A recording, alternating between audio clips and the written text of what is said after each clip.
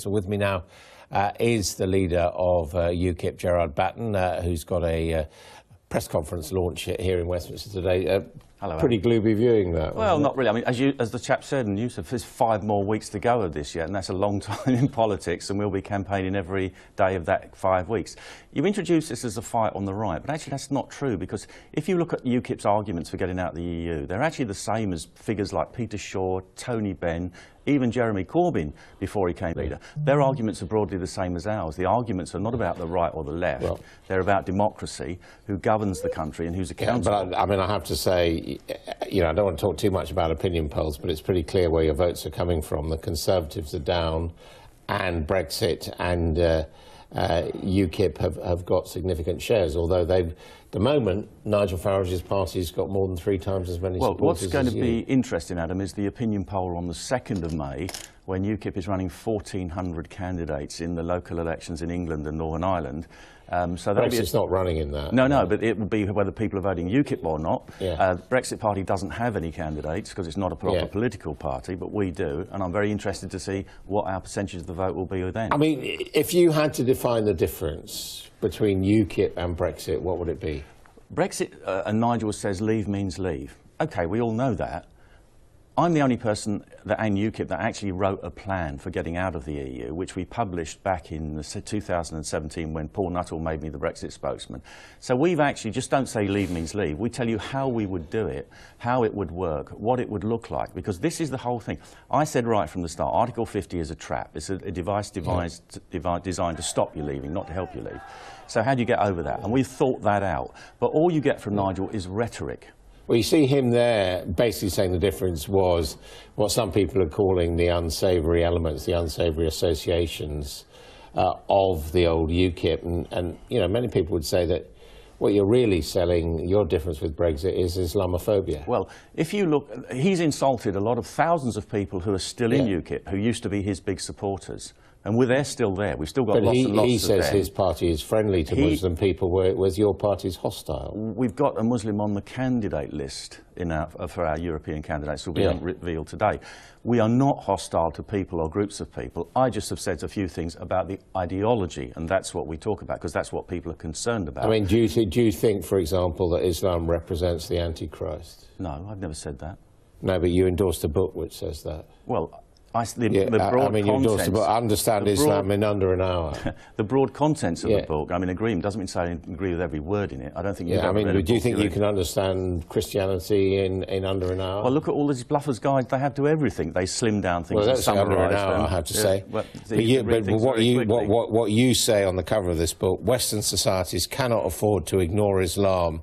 And if they're non-Islam citizens, the infidels want to know what the future could hold for them, they need to read this book. Yes. What is that future? Well, you've seen it where we have more and more Islamic ideology introduced to Western countries, and it's the extremist, fundamentalist, literalist view of that is incompatible with Western civilization and Western liberal democracy. That's just a fact of life.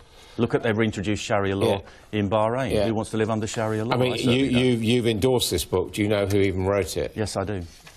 I mean, 2 names have been given, Khaled bin Faraj and Farouk bin al-Ashraf. And he can't use his own name because his life might be in danger. And is he a Muslim? No, he isn't. So it's a book purportedly written by someone with a Muslim name that isn't actually written by a Muslim. But as a Muslim scholar, long of my acquaintance, who's gone through that book and done the translations and verified it all, and he can't reveal his name either because their lives would be in danger. Now, to get back to Brexit... I mean, we've got a prominent imam here saying... Can we get back to Brexit? Well, because that's what this is not an issue in the Brexit elections, in the European elections. But it is if people think that your party is unsavoury and they don't think that Nigel Farage is unsavoury. It isn't unsavoury. Nigel is a superb spin doctor, and this is going to be his line during this campaign, because what he is Tory light. That's basically what it boils down to. But this is an alternative Tory vote. But, you know, the problem is you're publishing your candidate list. You've got someone on the candidate list who tweeted that he wouldn't even rape Jess Phillips. Well, come along to the press conference and ask him to explain that, because he'll be there. This is a Twitter exchange. This was a Twitter exchange. This was a Twitter exchange of 3 years ago, which has all been in the media. He's been explained what it meant. Come along and ask him himself. And he's got supporters tweeting on his website talking about niggers, for example. Well, then his is a free speech website, and he's got means of trying to stop those people coming onto it. But he's not responsible for them at all. Someone who's expressed these views. Why are you endorsing someone who talks about raping or not raping women MPs? Because that was in the context of a Twitter exchange. It wasn't a literal statement by him. It's just a joke, then? And it was an ill-considered statement. I certainly wouldn't make it or endorse it. But Carl Benjamin is on our list because he's joined UKIP some time ago. He's one of our supporters, and he can get us access to a lot of people on alternative media, social media, which we are not going to get. Let's face it, Adam, we're not going to get a fair show in the mainstream media because they've decided that they're going to support Nigel Farage. Well, you're here. We're going to cover you equally. We have had mainstream media pushing the Brexit Party in the last couple of days for a very good reason, is because they don't represent a political threat, domestic political threat back home, where we do. We're running 1,400 candidates. Brexit Party hasn't got one. I mean, the reason why the Brexit Party hasn't got anybody, it hasn't got because it wasn't formed in time for the local elections. It hasn't got a constitution. It hasn't got members. It hasn't got a governing body. It's a vehicle for one man. Yeah, but let's talk about your party, UKIP. You had 24 elected members of the European Parliament. You're now down to 4. And only 3 of them are standing for re-election, including you. Yeah, well, I didn't have anything to do with selecting the last round. Yeah, but it doesn't. I mean, it's not great. I mean, people might feel swindled by UKIP. But you see, that they returned 24 members, and they've lost 20 of them. In the second term, Adam, Nigel lost 45% of the UKIP MEPs throughout the term because they walked away for whatever reasons.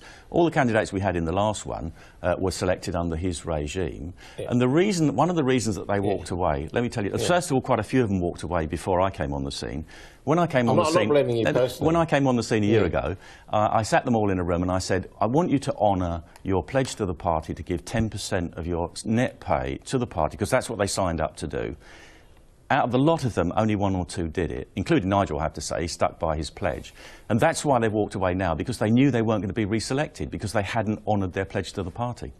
But, I mean, is that what people should conclude, then, that UKIP candidates just regard it as a bit of a gravy train? Well, the last ones did, I think. But this is why we've selected candidates now on the basis that they've actually signed with us a contract that they're going to contribute to the party, that we are only there to promote Britain's exit from the European Union, and we want to get out as quickly as possible. And your pitch to people watching this, vote for UKIP because we stand for a clear, unimpeded exit, unconditional, unilateral withdrawal. No ifs, no buts, leave. And leave according to the way we say it should be done, so they can send a message to Westminster. And leave now? Yes.